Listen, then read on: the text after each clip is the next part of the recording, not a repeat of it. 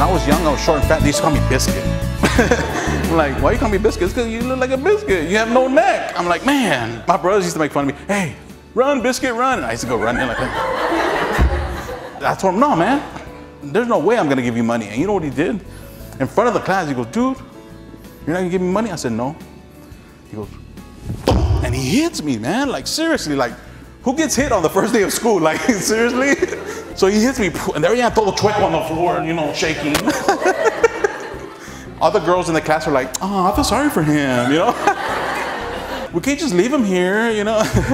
Todo twitching.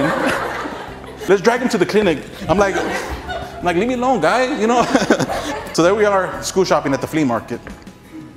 Well, y'all don't go school shopping at the flea market? Oh, man, I guess I'm the only one. And then out of nowhere, all you hear is, mijo, look, mijo, on sale, on sale. I'm like, Mom, put those down. They're like purple with the white stripe. Like, I'm like, what's that white stripe? Mijo, it's a ruler, multifunctional. I'm like, Mom, I'm not gonna be like measuring stuff in class. Like, here, let me measure that. Y'all know what the check is?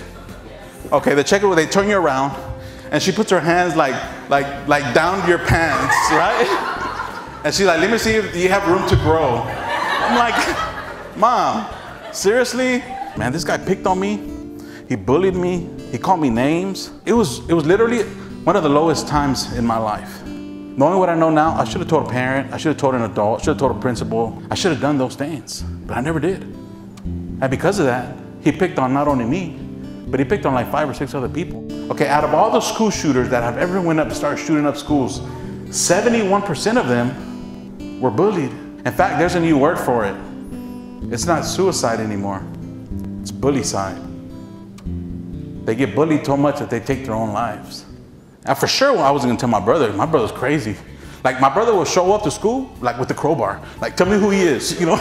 Tell me who hit you. I'm like, was that him? I was like, no, man, that was Jaime. Jaime, I'm sorry. Jaime, I'm sorry. That wasn't him, man. And I remember I told my mom, I said, Mom, look, Mom, I don't know what I'm gonna do after high school.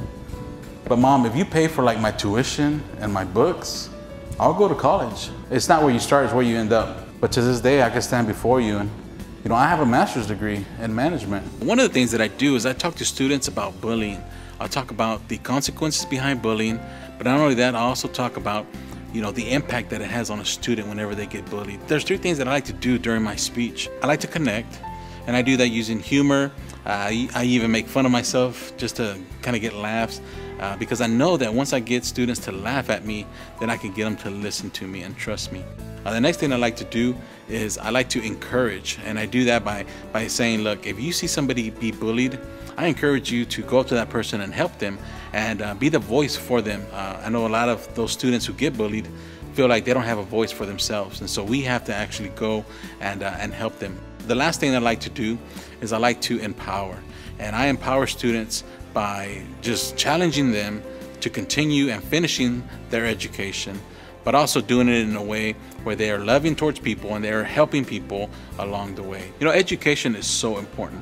One of the points that I say in my motivational speech to students is this, that when they graduate, their family graduates. And that's the truth.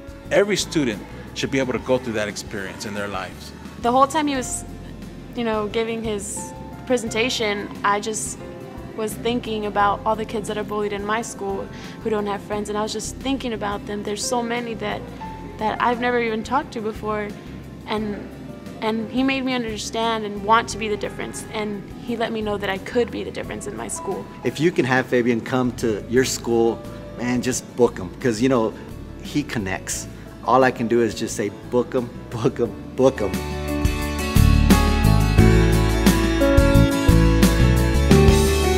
It's been an honor and a privilege to be with you today. Thank you so much for letting me share my message.